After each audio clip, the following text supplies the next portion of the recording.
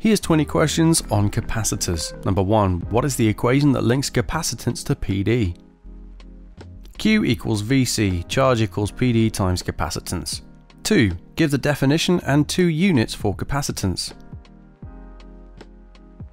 Capacitance is charge stored per unit PD. The unit is farad, but it's worth remembering that that means coulombs per volt. 3. What 2 things can you obtain from this graph?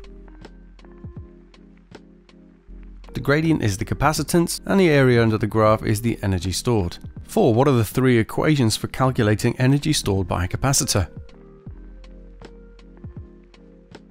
Just like area under the graph, energy is equal to half QV. Substituting Q equals Vc in there, we also get half CV squared or half Q squared over C.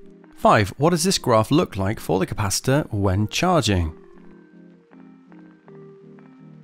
It's exponential decay but flipped because it's charging, and it levels off at 6 volts because it's going to end up being the same PD as the power supply attached to it.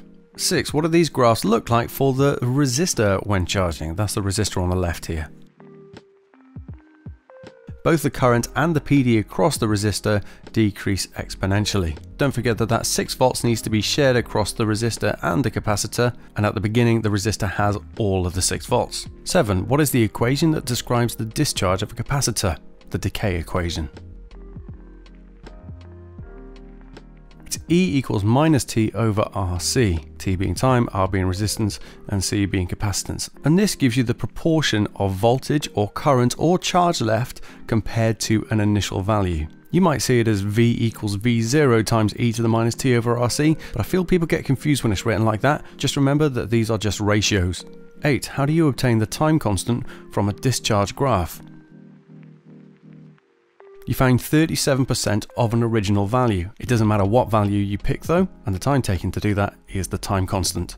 9. How does the time constant relate to the decay equation and the circuit?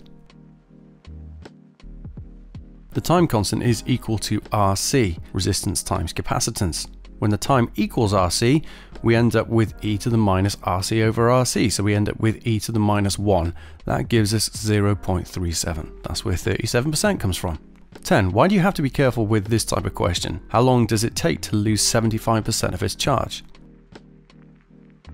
Because we must use 25%, not 75%, because our equations give us the amount left. 11.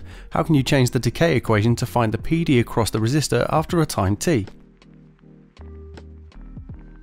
We just do one takeaway e to the minus t over RC. Because like we said, that total voltage needs to be shared. So if it's 37% on the capacitor, 63% for the resistor. 12. How do you calculate the electric field strength between parallel plates in a capacitor? It's equal to V over D. That's PD divided by the separation of the plates. 13. How does a dielectric affect a capacitor? It increases the electric field strength due to the dipoles in the material lining up along the field lines, making the edges charged, and this increases capacitance. That means it's easier to store charge. 14. What is the equation that gives you capacitance of a capacitor from its structure?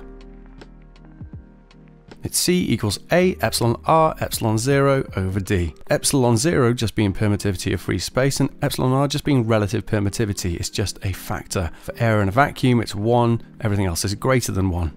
15. If you alter a capacitor while still connected to a power supply, what stays constant? V stays constant, the PD. 16. If you alter a capacitor after disconnecting the power supply, what stays constant this time? Charge stays constant, and V changes. 17. If you know how capacitance changes, how do you then calculate the new energy stored? If it's still connected, that means V is staying the same, so you use E equals half CV squared, or you can say E is proportional to capacitance. If it's disconnected, we use E equals half Q squared over C, so that means energy is inversely proportional to the capacitance. 18. For the sake of not overcomplicating things, what do we assume when a capacitor is charging?